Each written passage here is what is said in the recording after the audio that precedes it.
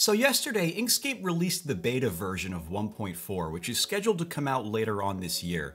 And it looks like they have some pretty big things that they're cooking up here. So I wanted to take a moment to go over some of these new features, and I will include a link to this in the description of the video in case you want to download this and test it out yourself.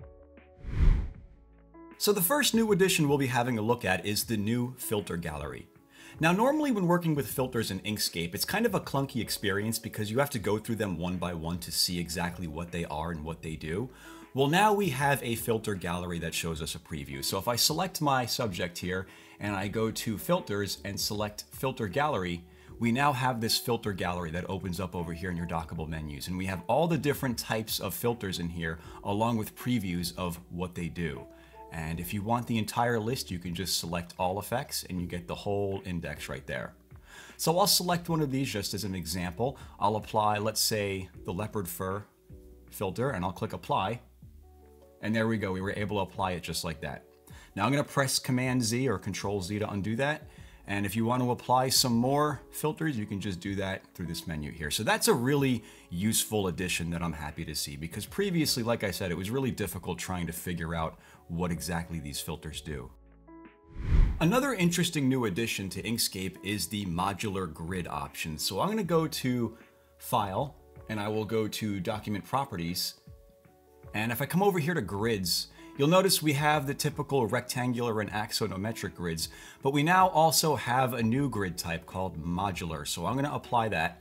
And you can see what it does here on the canvas. It creates all of these different, I guess you can call them segments or compartments. And you could change the size of these blocks over here in the settings. So let's say I wanted to make these blocks 250 by 250.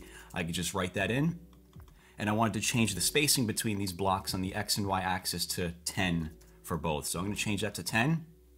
And now we have that set up accordingly, and I can close out of this. And this could be useful for arranging objects on your canvas. So let's say, for example, I wanted to arrange these logos in a nice grid pattern. I could do so very easily using this grid. And I would imagine there's lots of other things this grid will come in handy for as well.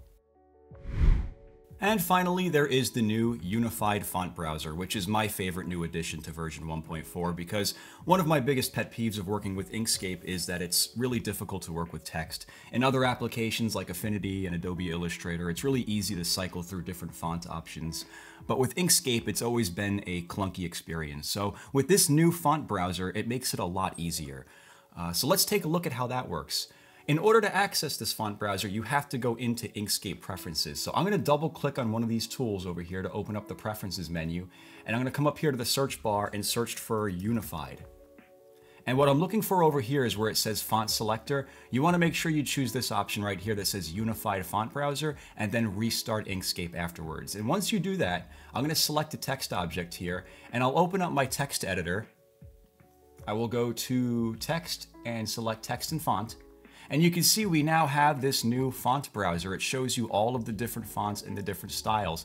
And if I select one of these fonts, you can see on the canvas, it updates the font on the canvas. So I can just use my down arrow key and cycle through all of these fonts. So this is a really useful feature, especially doing logo design. This is something I do all the time. And I very often use other applications to find fonts because of how difficult this is in Inkscape. But because of this new feature, I would say Inkscape may actually be easier to work with in this regard now. So that's a really useful new feature that I'm excited to see. So that should do it for today's video. Like I mentioned previously, I will have a link to this page in the description of the video in case you want to download this and check it out for yourself. This is just the first beta release. I would imagine over time they will be adding more features. So check it out and let me know what you think in the comments. And as always, thanks for watching. Join the Logos by Nick mailing list and get over 200 free design templates, including logos, avatars, textures, infographics, and more. As a member, you'll receive news, updates, and tips about your favorite design apps. Just use the link below to subscribe for free and download your templates.